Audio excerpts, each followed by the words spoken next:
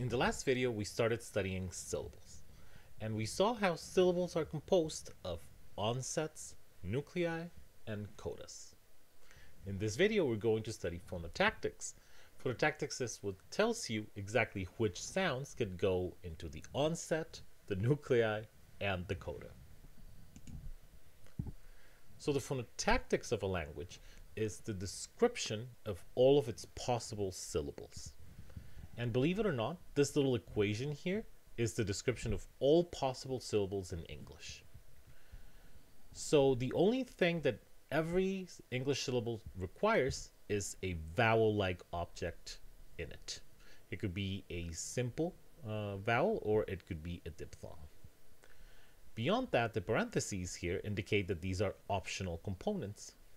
So optionally, a syllable can have one sound in its onset, two sounds in its onset, consonants, or three consonants in its onset.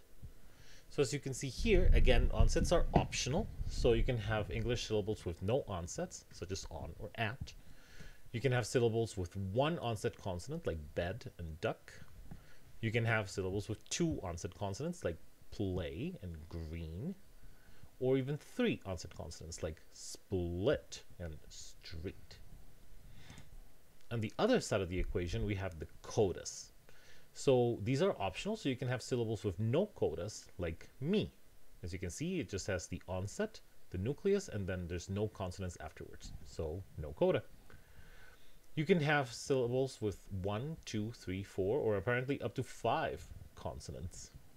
These are some of the examples that I could find. For example, if you have 4 consonants in your codas, you could have a word like prompts. 3 consonants would be something like quartz, where you have the R, the T, and the S, quartz. You have tart with 2 consonants, and pat with 1 consonant in the coda. So these are all of the possible syllables that English can have. But there's more to it than just CVC. There's numerous restrictions for what combinations are actually possible. For example, if the first consonant is an S, then the next sound cannot be an R.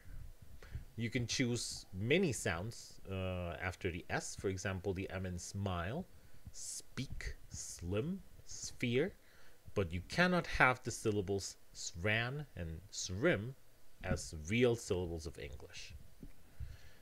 Likewise, if you start a syllable with a P or a T, the next sound cannot be a K.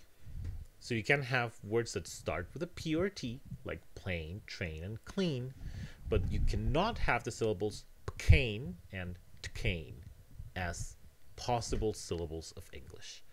And again, the description of all of these conditions is called phonotactics. The phonotactics of every language is different. For example, Spanish has a different set of syllables that it permits. As you can see here, in Spanish, you can have optional onset consonants, an optional glide, which can be the y in yes or the w in wow, for example. So you have optional 2 consonants in the onset, an optional glide, you need a nucleus, you have an optional glide as the start of the coda, and then up to 2 consonants in the rest of the coda. So you can have a syllable that's just a nucleus, like for example o, which means or. You can have a syllable that has 2 consonants and a glide in its onset, and then the nucleus, such as pliegue, which means fold. You could have a syllable that has 2 glides, so a consonant, a glide, and these 2 are the onset, then a vowel, and then a glide in the coda, such as buey, which means ox. So every language has different phonotactics, and as you can see, English permitted some syllables, Spanish permits some other syllables.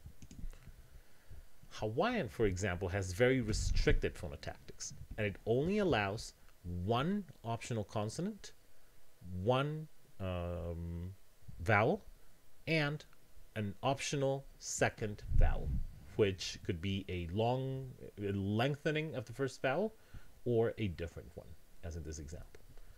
So the minimum syllable in Hawaiian would be a vowel, like in ahi, tuna. You could have syllables that are CV, such as vahine, woman. So all these three syllables are all CV, CV, CV. And then you could have syllables that are CVV, as the tua in matua, parent. And that's it. Hawaiian will not let you build any other kind of syllable, and that's fine. That is how the phonotactics are described for Hawaiian. And again, not all languages have exactly the same restrictions. So all of these languages, English, German, French, and Italian, allow onsets with two consonants or in them, or in this case, three consonants. However, they don't all allow the same combinations. For example, in German, you can have K and N as an onset, as in Knopf, button, but you cannot have that one as a valid onset of English, for example. In English, you can have this in the onset, square, but none of the other languages will allow this as an onset. Likewise, Italian would allow the S and the B in sbagliato, mistaken, but none of the other will. And in English, you can have V and R as in vrai, but none of the other will let you do that. So each language has its own restrictions on what syllables it will accept as possible syllables of the language. There's a very good reason why English didn't allow for something like srim or tkan, for example. Usually syllables have to be built in something called the sonority scale. So there are sounds that are more sonorous because they are louder, for example, vowels, and there are sounds that have less sonority because they are not as loud, such as a stop. We compare a sound that has very low sonority, like p, the sound with a high sonority, like ah. So in between them, there's sounds with increasing levels of sonority.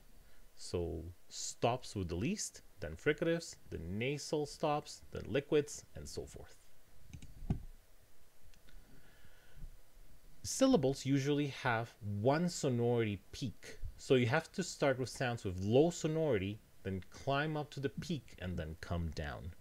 In cat, for example, you reach a peak at the vowel with a high sonority sound, and then descend onto a stop. Likewise, in sing, you begin with a fricative, go up with a vowel, and then come down with a nasal. So syllables in many languages have one distinctive peak of sonority, and the surrounding parts of the syllables must go from low sonority to higher sonority as you approach the center. There can be slight exceptions. For example, sprints oscillates in the sonority, but it still has one distinguishable peak. In general, languages accept syllables that have clear sonority peaks. You could have syllables like pla, or for example, pla, where you ascend in sonority and then descend. Syllables with two peaks, particularly two high peaks of sonority, are generally not used in human languages. Something like upa, because then people think that you actually have two syllables because you have two separate peaks. So these are syllables that are not very likely in human languages, and these are syllables that could exist in human languages. In summary, the phonotactics of a language is the description of which syllables are possible. And syllables are usually organized in a sonority scale where they go from less sonority to a sonority peak and then descend from the sonority peak.